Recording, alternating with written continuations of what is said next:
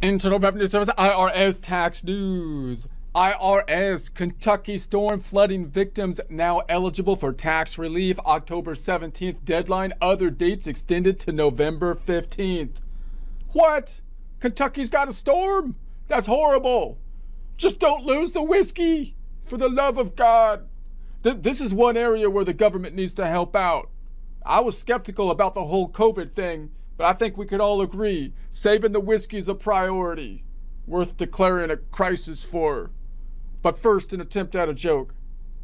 They say I'm getting picky about the economy. So a couple of guys don't rinse out their socks. Picky, picky, picky.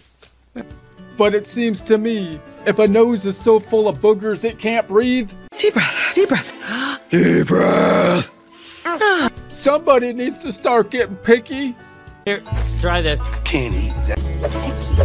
Picky.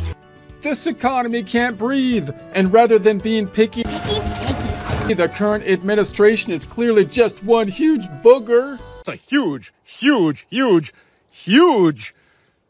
Which means we the people are the ones They traded liberty for safety. And us, that need to start getting picky round here. we the people, ended up losing both. And that giant booger should be the first thing we start picking on.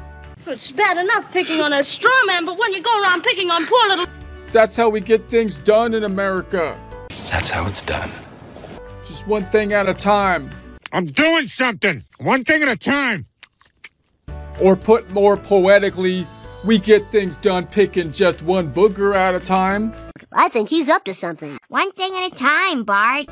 We'll clear the nose that is the economy. The nose! Slow and steady. A handkerchief is coming, beloveds. Let us pray the Almighty Just one booger at a time. will exhale a breath of compassion on us all. Don't get ahead of yourself, people. We lift our noses, clubbed and unblown, in reverence to you. Then we can flick that booger out the wall saying, Send the handkerchief, O Blessed One, so that it may wipe us clean. bye-bye, Biden booger.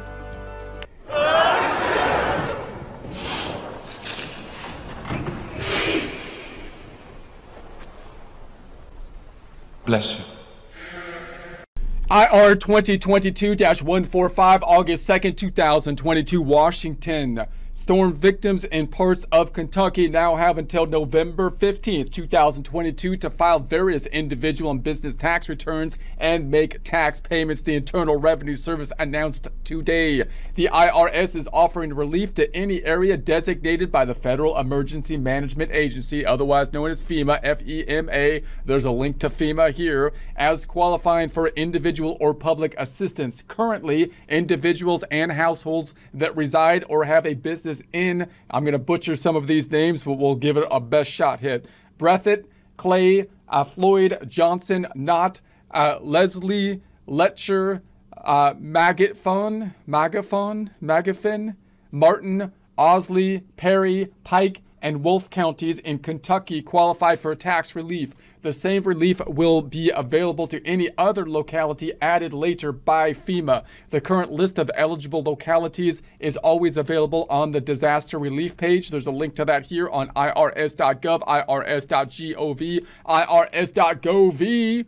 The tax relief postpones various tax filing and payment deadlines that occurred starting on July 26, 2022. As a result, affected individuals and businesses will have until November 15th, 2022 to file returns and pay any taxes that were originally due during this period. This means individuals who have a valid extension to file their 2021 return due to run out on October 17th, so that's coming up, 2022, will now have until November 15th, 2022. So that's been extended October 17th to November 15th. The IRS noted, however, that because tax payments related to these 2021 returns were due on April 18th, 2022, those payments are not eligible for this relief.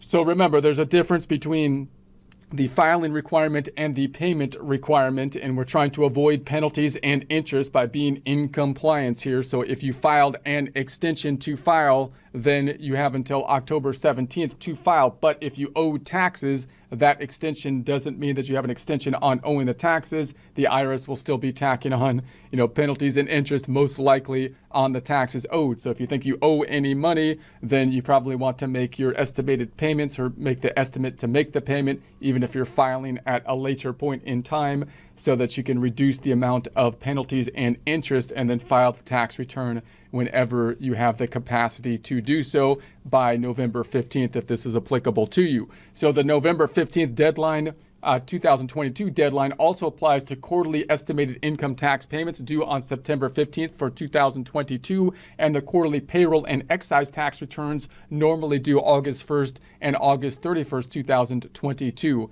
So when we're thinking about businesses like sole proprietorships, for example, or pass-through entities possibly, then you might be making estimated tax payments, as opposed to if you're a W-2 employee, then those withholdings are taken out of your wages as you go. So if you're in the category of making estimated tax payments, you might have an extension related to that. Same with the payroll taxes. If you're processing then the payroll, then you might have some relief in terms of the payroll. So businesses with an original or extended due date also have the additional time, including, among others, calendar year partnerships and S corporations whose 2021 extensions run out on September 15, 2022, and calendar year corporations whose 2021 extensions run out on October 17, 2022. So similar process here with the extensions for the S corporations and the partnerships. I'm sorry, the S corporations and the C corporations are the things that we were mentioning here, I believe. So in addition, penalties on payroll and excise tax deposits due on or after July 26 and before August 10th will be abated as long as the deposits are made by August 10th, 2022. The Disaster Assistance and Emergency Relief for Individuals and Businesses page, there's a link to that page here, has details on other returns, payments, and tax-related actions qualifying for the additional time. The IRS automatically provides filing and penalty relief to any taxpayer with an IRS address of record located in the disaster area. Therefore, taxpayers do not need to contact the agency to get this relief. So they should be able to determine where you are at, apply the relief automatically, and you should be able to file whenever the new deadlines are and so on, and act in accordance with the new rules, and they should be knowing that on their end. You shouldn't get penalties or interest on it. However, if an affected taxpayer receives a late payment penalty notice from the IRS that has an original or extended filing, payment, or deposit due date falling within the postponement period, the taxpayer should call the number on the notice to have the penalty abated.